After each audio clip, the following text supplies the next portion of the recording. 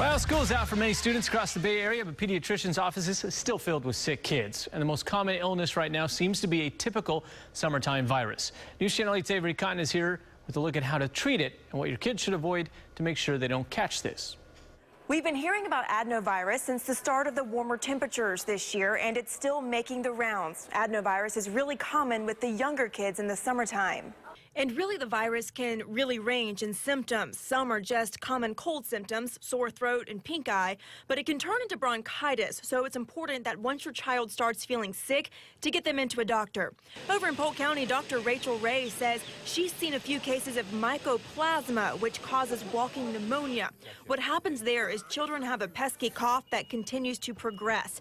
Treatment for that is Zithromax and will take more time to get over than other bacterial infections. And as we transition into summer camp season, I'll be checking in with different camps across the Bay Area to see if there's anything parents need to be aware of. That starts next Monday right here on News Channel 8 Today. Back to you.